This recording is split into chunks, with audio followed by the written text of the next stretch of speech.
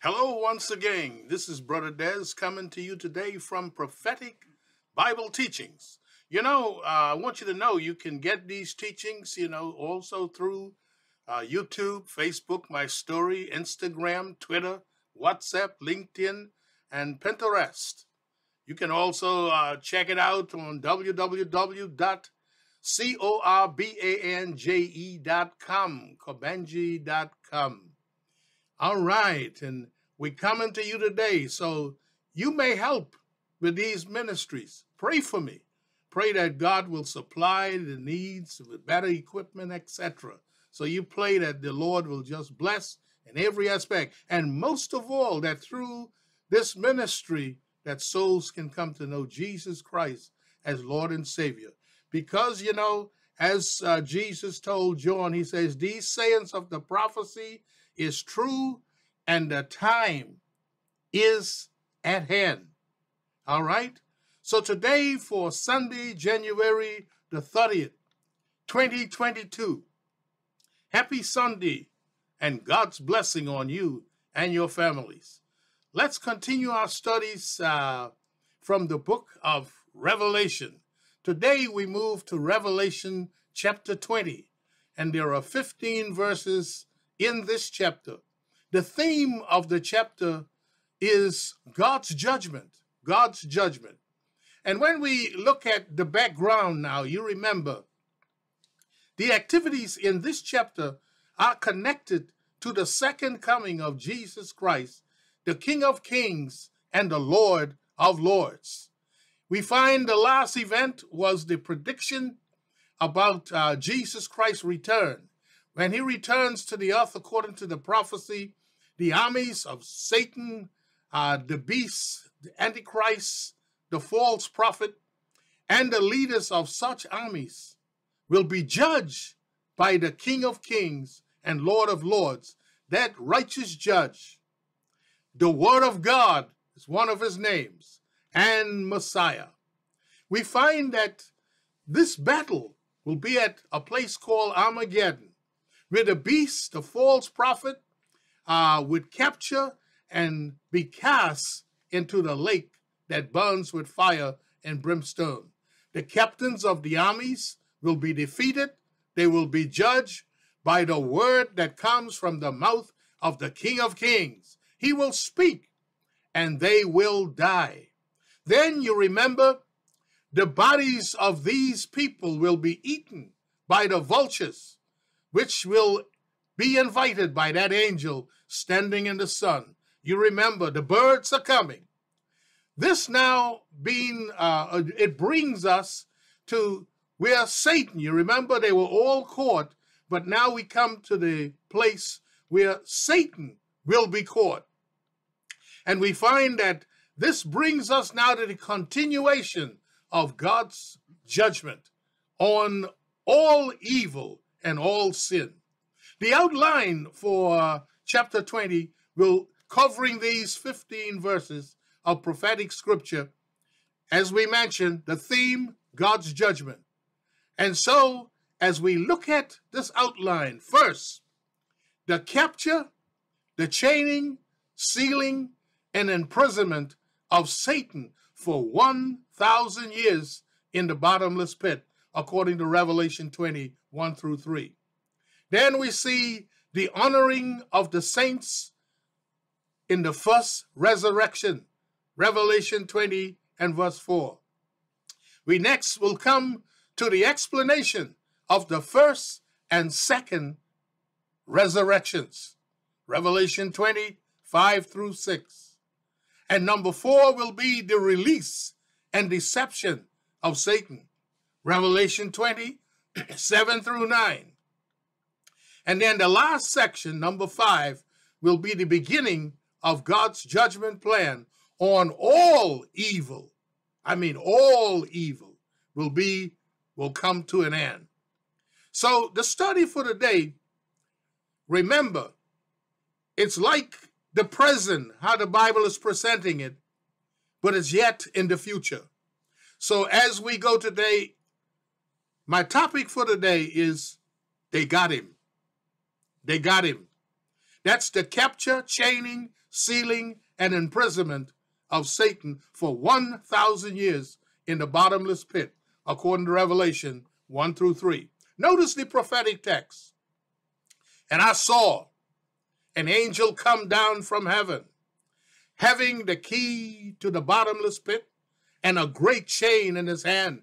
And he laid hold on that dragon, that old serpent, which is the devil and Satan, and bound him 1,000 years, and cast him into the bottomless pit, and shut him up, and set a seal upon him, that he should deceive the nations no more till the 1,000 years should be fulfilled. And after that, he must be loose for a little season. They got him. The text predicts three major events. One, the angel with the key and chain. Two, the angel has power to grab Satan. And number three, the angel has the authority to bound, cast, shut, and seal God's sentence on Satan for that 1,000 years. Let's check it out. First, the angel with the key and chain. Revelation 20 and verse 3. And I saw an angel come down from heaven, having the key to the bottomless pit and a great chain in his hand. Three important points here in this verse. He came down from heaven. What's that telling us? That the origin of this action will be out of heaven. Second, the point here, Satan will be cast out of heaven, you remember, during the great tribulation on the earth. So he will be loose on the earth as a roaring lion, destroying and deceiving. And then number two, this angel has the key to the bottomless pit, or the abyss, which means bottomless. The key is authority to open this abyss. The abyss is bottomless, a place of the dead, hell. The bottomless pit is a place where God imprisons spirit beings, according to 1 Peter 2:4 and Jude 1:6. Both scriptures speak about a group of angels that sinned and were cast down to this hell and delivered into chains of darkness until the time of their judgment. Here in this bottomless pit or abyss, Satan will spend 1,000 years chained, bound, and sealed. Revelation 19:20. The scriptures of Revelation connect the beast, that Antichrist, who ascends, remember, out of the bottomless pit when he appears on the earth. The Bible says, and the beast that thou sawest was and is not, and shall ascend out of the bottomless pit and go into perdition. And they that dwell on the earth shall wonder, whose names are not written in the book of life from the foundation of the world, when they beheld the beast that was and is not and yet is. Satan will try to mimic the death, burial, and resurrection of Jesus Christ. Number three, we see here, this angel will come down. He'll have a great chain in his hand. This chain has to do with the spirit world. We're not talking a human business here. This is a spirit beings. This angel, he's a spirit being. And Satan is a spirit being. And we find he'll come down with this chain in his hand. Note, the angels who sinned and kept not their first estate was so wicked that God had to put them in, guess what? Chains of darkness. This could be a special chain to hold Satan. This brings us to the second major section of our teaching today. The angel will have power to lay hold or to grab the dragon, the old serpent, the devil. They got him. And he laid hold on the dragon, that old serpent, which is the devil and Satan, and bound him 1,000 years. Notice the four titles of Satan. Revelation 12:3, he's the dragon. Revelation 12, as we go on, he's the serpent. Revelation 2:10, 12:9, he's the devil. Revelation 2:9, 2:13, 3:9, and 12:9, he's known as Satan. This is all in Revelation, where we see him as the dragon, the old serpent, the devil, Satan. You remember in the Garden of Eden, he deceived Eve and Adam as the old serpent. And we find he was cast out and was known as Satan. This brings us to the third section of today: the bounding, the casting, and the shutting up and the sealing of Satan, the dragon, the old serpent, the devil. They got him and cast him into the bottomless pit, the scripture says, and shut him up, set a seal upon him that he should deceive the nations no more, till the 1,000 years should be fulfilled. And after that, he must be loose for a little season. Notice four major points here in this one verse: the bounding, the casting, the shutting up, and the sealing. Look at the bounding. He'll be bound for 1,000 years. Note, Satan will be cast out of heaven during the Great Tribulation and therefore deceive the people of the earth. Revelation 12:9 through 17 and Revelation 13 and verse 4. Notice what 2 Thessalonians 2:10 to 12 says. And with all unrighteousness, deception among those who perish, because they did not receive the love of the truth, that they might be saved. Verse 11 says, and for this reason God will send them strong delusion, that they should believe the lie, that they should all may be condemned. All may be condemned. Then we see they cast him into the bottomless pit or the abyss. Notice we talk about they cast him. I mean, they threw him. Literally, that word to throw in. They cast him like he had no authority. And we find this angel shut him up or close the door or the opening to the abyss or this bottomless pit in chains of darkness. And the fourth piece, the sealing. Inability, the ability that he would deceive the nations no more until the 1,000 years are over and he'll be loose for a short while. Note, Jesus defeated Satan and sin issue in principle at the cross. But Satan is still active today. At the beginning of the millennium, the angel will bind him. He will not be free to influence the nations who will be entered into the millennial reign of Jesus Christ. God will allow his release for a short period of time. And it's for a reason, during or after the millennium. So you say, what is needful for us today? When we look at the application, Satan is in the business of deception.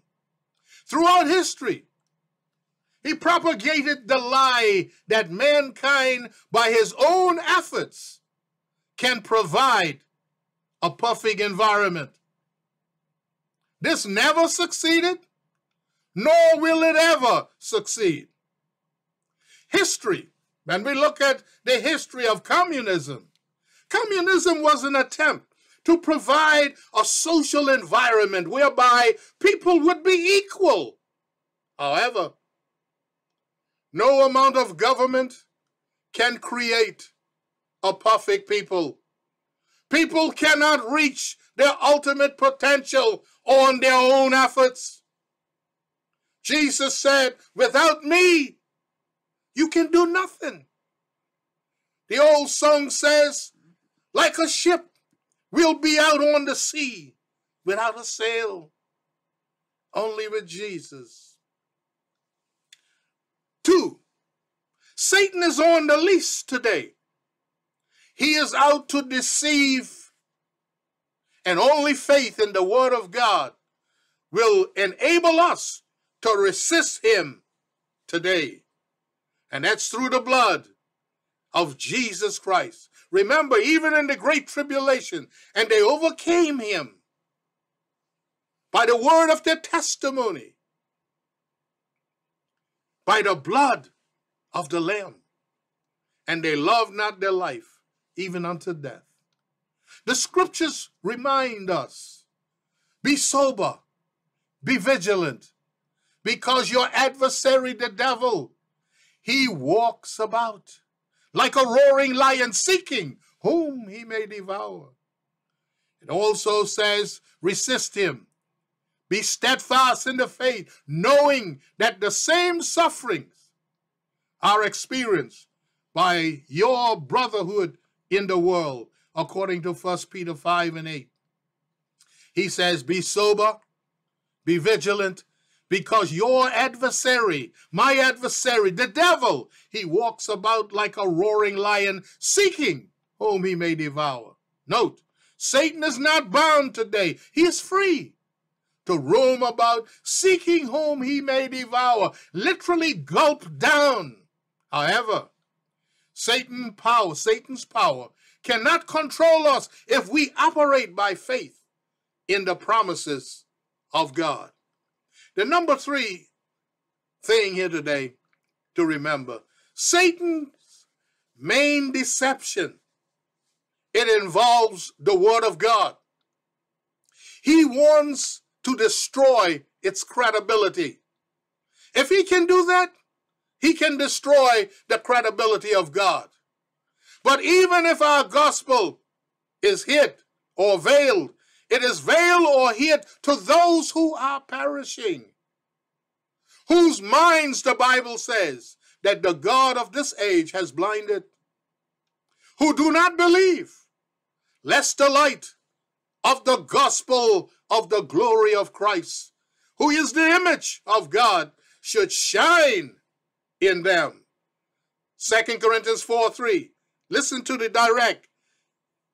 But even if our gospel be veiled or hidden, it is veiled or hidden because it is to those who are perishing. Meaning, perishing people do not understand the things of God. Number 4, Satan deceives us about the truth and the true values of life. He instills values of power lust, sex lust, and greed. These things are the polar opposite of faith in Jesus Christ as one who provides everything we need. They got him. But the point is today, they got him. Or you can say, well, they're going to get him. They got him as far as God is concerned. But don't let him get you. The blood of Jesus Christ is the weapon. To have this weapon, one must know Jesus Christ as Lord and Savior. Take him today. For whosoever shall call upon the name of the Lord shall be saved. For with the heart man believeth unto righteousness, and with the mouth confession is made for sin. So if we ask him today to come into our lives, he'll save us. He'll save you. Amen. May God bless you and your family today. Keep trusting in God. Hold on to his word. Look up. Don't let him get you. They got him. Take Jesus today. Amen and amen. Praise the Lord.